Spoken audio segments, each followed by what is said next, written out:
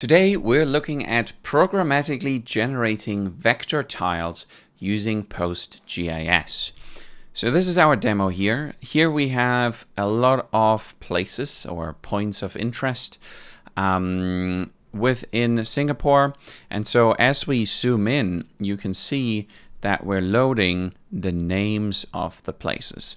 So all of this is happening programmatically on the fly, and we can look into here. So as we're zooming out, the names disappear, and you can see we're calling here a supabase function. So this is our REST API, and we're calling a remote procedure call, which is called Mapbox Vector Tile, MVT. And so what happens here is as we move and as we zoom in, this function additionally provides the name and some information. So for example, here, the name is Wine and Chef. The main category is Wine Bar. And so you can see the payload here that we're sending. It's just our zoom level and our XY coordinates. And then in the response, we're getting some, big kind of string, which is a base64 encoded Mapbox vector tile, which we can then paint on the map. Now, additionally, we're doing, then just using the ID, we're loading the details. So that's just using plain old supabase-js. So this is a really great demo originally built by Brandon Leo, who is the maintainer of Overturemaps. But he's also contributing or working with Overturemaps to make kind of all this places information available. And so, for example, Meta is, one part of Overturemaps foundation, which will provide, places information or kind of open sources places information so that we can inject it into our own Supabase project. And so that is what we want to do here today. So the way this works is Overturemaps provides a Python library where we can use a bounding box to then extract a geojson file of certain places within the data set. So once we've done that, we can then use a tool called OGR to OGR, which we can use to then basically turn the geojson into SQL instructions so that we can then ingest that SQL into our Supabase project. Okay, so let's get started with this. Now, as you know, anytime we get started with a new Supabase project, we can just head over to database.new. We select our organization. So this project, we're just going to call super MVT, so that's Mapbox Vector Tile. We can have a password generated for us. Then in that case, just make sure that you copy it and you store it securely. And then we have plenty of regions available. Now I'm here in Singapore, so I'll select Southeast Asia as the region. And then we'll just wait a minute for that project to spin up. So in the meantime, what we can do is we can install Overturemaps via pip install. And then we can download a bounding box. So this is specifically a bounding box around Singapore. And we can put that into places.geojson. Now, this will be quite large. There's quite a lot of places around here, especially, Meta, Facebook has kind of a lot of places information. So don't worry, this will take a while to kind of download to your machine. But so just let it run for a bit and then come back to it. So once that is completed, we can open our places.geojson file, and you can see it is just a very long file of kind of the coordinates, some metadata and things like that. So we now need to turn that geojson into SQL so that we can ingest it into our Supabase database. So for this, there is a tool called OGR to OGR. So you can install that via GDAL. So brew install GDAL, and then you can just copy this command. So using our places.json as input, we can then generate a places.sql using this tool. Okay, and there we are. So our places.sql, you can now see. Now, first of all, we'll be, using here geometries and things. So we need to make sure that PostGIS is enabled on our database. Now, if you haven't used PostGIS before, I've linked you a video below of getting started with PostGIS. Now, within Supabase, that is very easy. We can go to database, we can go to extensions, and then we can simply put in PostGIS. So Supabase comes with a ton of extensions preloaded, and we want to make sure that we enable it on the extensions schema, or at least not enable it on the public schema.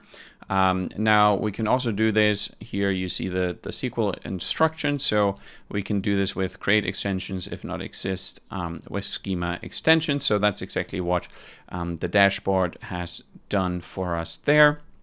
And then what we need to do is we need to ingest the data.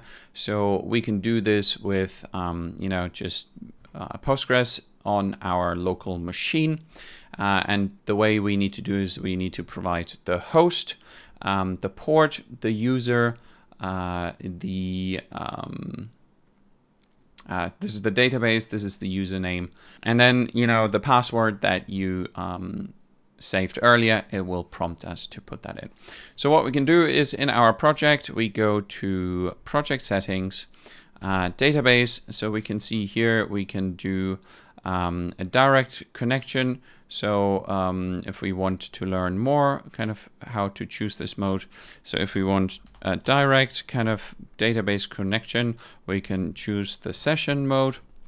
So we'll say session mode here, and then our host is this part here. So actually we can look at this here.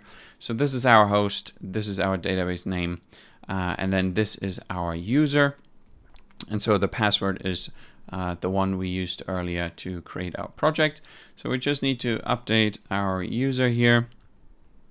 And then we want to ingest the places.sql. So we run this and can run this. And now we need to provide the password that we saved earlier. In case you've forgotten your password, you can reset it here and then just make sure that you note it down. So we'll paste in the password here. And then we can see we are running our ingestion. So places.sql is now being ingested. And so what we can do is we can look at our table places here. And so we see that we currently don't have any RLS on. We ingested over 100,000 records. That was pretty quick. So what we need to do is we want to enable a role level security, and then we only want to allow the read access for all users, just the public read access here. So we can go to our SQL editor, we can run this, alter, enable role level security policy, and then enable read access for all users. Great. And so now what we have, if we go back to the table, we have our table ready. You can see now it's locked down. We have an auth policy and everything is good to go. So now the way we are actually generating these Mapbox vector tiles is using a remote procedure call. And so we're creating a Postgres function called Mapbox vector tile. And so this is using a bunch of really handy, PostGIS methods. So for example, if we search for this, so as Mapbox vector tile, this actually is an accredited function which returns a binary Mapbox vector tile representation, which we then can use, on kind of our map. So we'll be using MapLibre as an example. We can use to render it to our map, which is really neat. Okay, so this is what we do, the rendering on the map. So here, what we'll need to do is we'll need to copy. So we can just say raw and we can copy this into our project. So in the SQL editor, we can say new query. And now we can look at what is happening here. So our MapLibre vector tile remote procedure call will put in the zoom level as an integer and the XY coordinates. And then what we do is we kind of define the bounds of the tile using sort of the coordinates.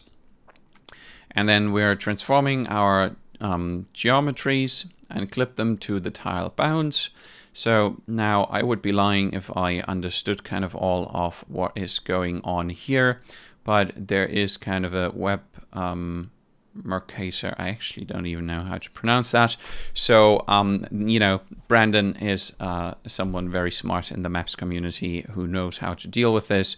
And so we're using kind of a transform here as MapLibre vector tile geometry. And then what we can do is in the end, we can, you know, select that into a MapLibre vector tile output. And we encode it. So the Postgres encode method, we can just look that up. It takes some data and then, you know, kind of base64 sort of encodes that and returns it as a string. So then we can send it to our project. And so that's, yeah, here base64. And then that is the base64 string you saw earlier. So let's run this. Okay, so we have our function now defined, our MapLibre vector tile function. And so what we can do now is we can pull down here the index.html file from the project, and we open it up in VS Code. And so now Brandon has just put his project details in there for the live demo. So all that we need to do is we need to go to our project settings, to our API, and we just copy our URL in here. And then we copy our public anon key here, give that a save. And so what you can see here is we have some methods to kind of turn our base64 to array buffer. So there's some helper methods. And then the way we're doing this here is actually we're just using the supabase-js client. So this is our supabase-js client, using the RPC remote procedure call. And then we're basically adding a MapLibre protocol to then kind of encode sort of the data that we're getting back from our RPC method into kind of a base64, so from base64 string into an array buffer. And then the array buffer is what we return as data to our MapLibre engine. And then here you can see we have our MapLibre. So we're just adding two sources. So one is our Supabase source. So that is the protocol that we just defined here. That's the Supabase protocol.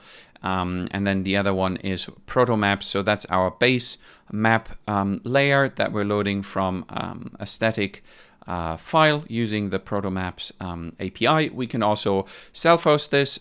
So I'll link you down below a video where you can learn how to self-host Protomaps on your Supabase project as well. So we'll see that.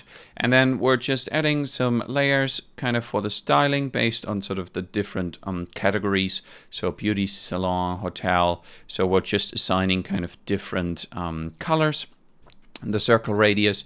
And so one cool feature that is encoded here, so if we go back, if you look at this here, so we are actually based on the zoom level. So only if like our zoom level is more than 13, we then actually return the names from the metadata JSON.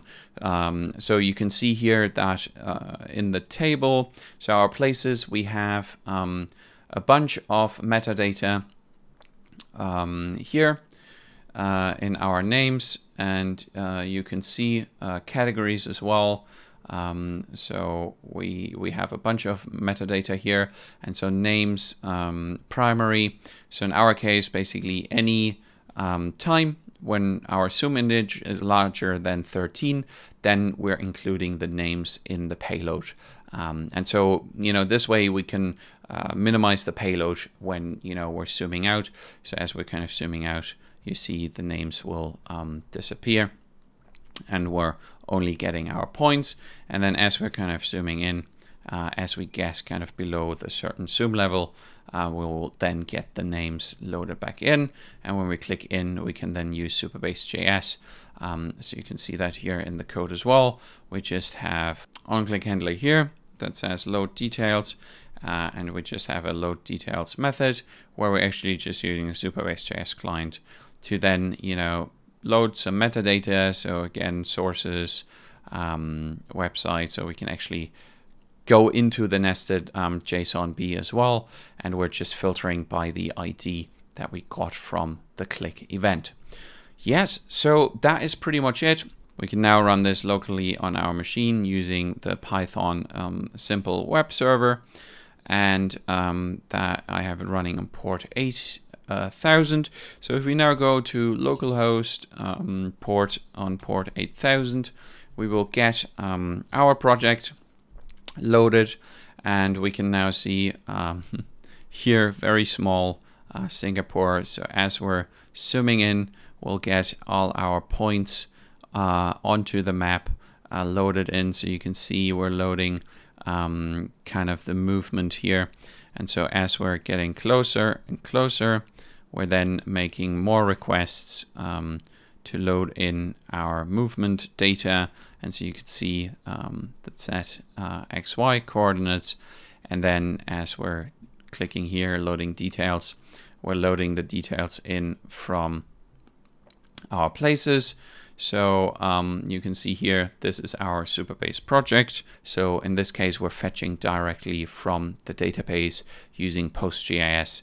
And yeah, that is just incredible how powerful PostGIS is, allowing us to generate mapbox vector tiles. So definitely check out the source code and see, maybe this is useful for your own projects where you're, maybe ingesting and generating places information. You can use the Overturemaps open source places information.